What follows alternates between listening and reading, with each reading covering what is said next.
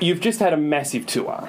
Yeah. That's taken in China, Japan, Korea. Now, there was a photo on Instagram of you performing in Beijing, sitting on a Game of Thrones throne. Yeah, that was for like this big thing that they have called Singles Day, which is like a celebration. It's like an anti-Valentine's celebration. Oh, really? And it's turned into this giant shopping day.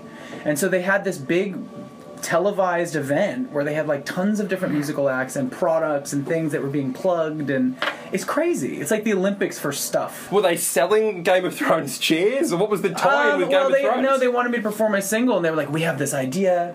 We want to do like sort of gothic." And I was like, "All right, all right, cool. I'll sit on your chair." Was it really the Game of Thrones chair, or am I gullible? It was it was totally modeled after. Yeah. So I thought only the Queen was allowed to sit on it. Oh, on the Game of Thrones chair?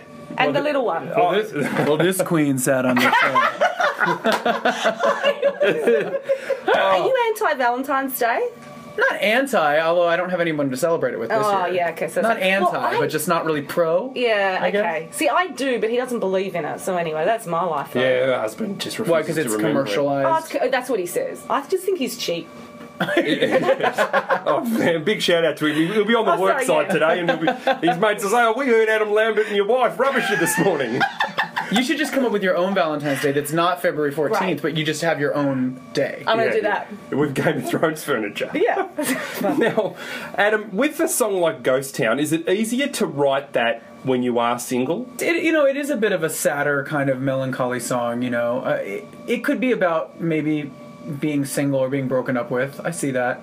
I personally think the song is sort of looking at the world that we live in and the lives that we live, and sometimes things are hard. Sometimes things get dark, and you start asking questions like, what's the point? And you get a little hopeless. Yeah. But then the dance beat comes on, and that whistle comes in. Oh, God. And I kind of think that it's sort of like taking the sad and the dark and sort of like flipping it over and trying to get over it and trying to like dance it out. Yeah. You know what I mean? Yeah, I do. Yeah. Yeah. We just heard you rehearsing, and both Paul and I were like floored. Yeah. Because well, you said he doesn't really need to rehearse. No, I just said, That's what she said. This guy's so good, because you do hear, sometimes. Yeah, sometimes we've had artists that, they perform live to us and they're quite unrecognisable. Oh. But you can tell you love it, and it's been a while since American Idol, and you still obviously. It's been 7 years. And can you believe it? I know. 7.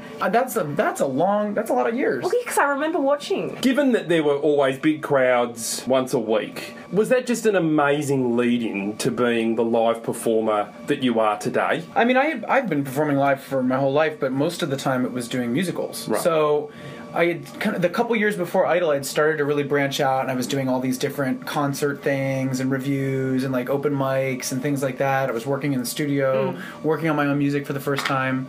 And being on the show it was sort of a make or break opportunity for me. My life sort of took a different path, and I'm glad it did. I like him. Can we keep him? Yeah, we'd love to make you an honourary Tasmanian. Can we do that? I'd like to come back. I don't have a key to the city, but I've got I don't pull sunglasses. Yeah. We'll find you something. There'll be a present of some description. Adam, look, it's meant so much to us for you to come down. You've extended your tour here in Australia. You've launched a brand new radio station. Nice. And we cannot thank you enough. It has been my pleasure, you guys. Oh, thank you so much.